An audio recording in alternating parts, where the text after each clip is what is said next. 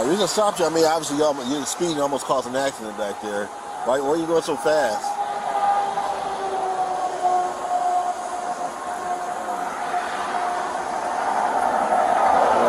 How much you had to drink tonight? Just 1 or 2? All right, here, why don't you step out and come back with me real quick? You say you work with the Cavaliers? Okay. All right, so again, the reason I stopped you, obviously, what we just talked about. You say you had 1 or 2 tonight? 1 or 2? All right, so we'll put you through a few field sobriety tests, all right? All right, I want you to try to follow the tip of my pen, but don't move your head. Just follow with your eyes only, okay? You ready? Don't move your head, just your eyes.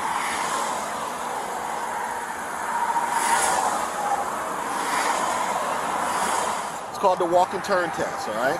When I tell you to do so, I'm going to have you take 9 heel-to-toe steps straight forward. When you get to your 9th step, you're going to leave your front foot forward, and you can take 9 heel-to-toe steps straight back, okay? While you're doing this test, you're going to count out loud. I'm also exhausted, too.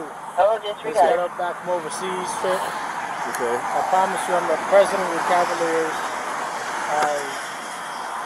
I just got back from overseas trip as well, so I'm also exhausted. Okay. Just had a long dinner. I mean, I'm trying to understand the test. Yeah.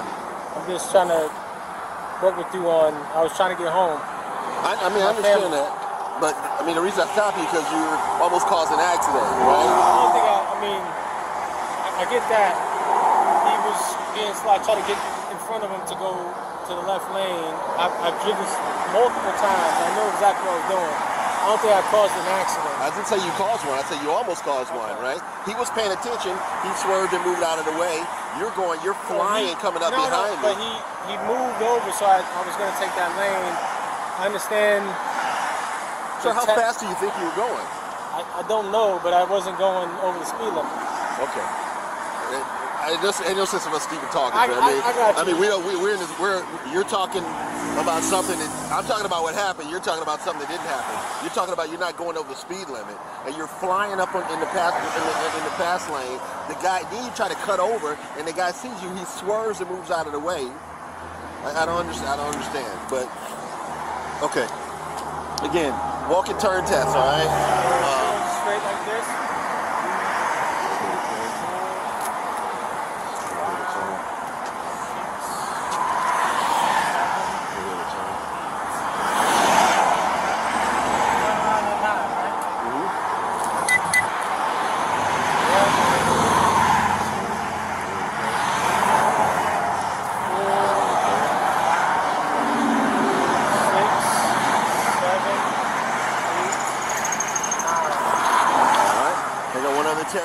This one's called the one-leg stand test. When I tell you to do so, I'm going to have you raise 1 foot off the ground approximately 6 inches right out in front of you like this. You're going to point it down slightly, and you're going to look down at it. You're going to count in this manner: 1001, 1002, 1003, 1004, 1005, okay? Just going to keep going until I tell you to stop, okay? It's a 30-second time test. So whenever you're ready, you go ahead and begin, and use either foot that you want. Either leg you want to balance on.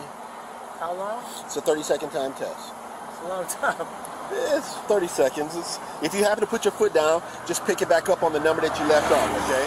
Again. So I can do 5 seconds, down 5 seconds? No, well, the goal is not to put your foot down. I'm just telling you, if you do, just pick back up on the number that you left off. Again, hands, arms down to your side, feet together. You're gonna, no, down to your side. You gotta raise 1 foot. You know I'm in sports and it's hard to keep your balance. Well, if you're in sports, it's supposed to be easier to keep your balance. No, it's hard. Oh, I thought it should be easier. So wait a minute, so you're gonna raise it off. Don't forget, you're gonna be looking down at your foot, okay? So make sure you're looking at your foot during the entire test. Wait. You don't get to practice this either. No practice. Whenever you're ready, go ahead and begin. We're doing...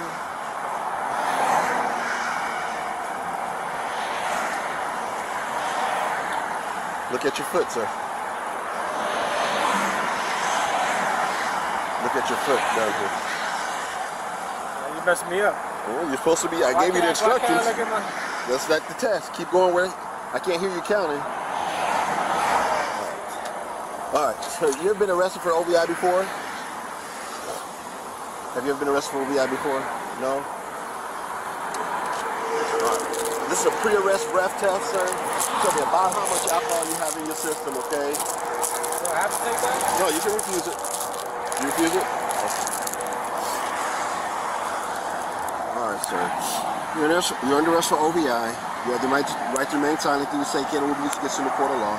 You have the right to talk to a lawyer for advice or for answering your questions, having present you during questioning if you so desire. If you wish to answer questions now without a lawyer present, you also have the right to stop answering at any time.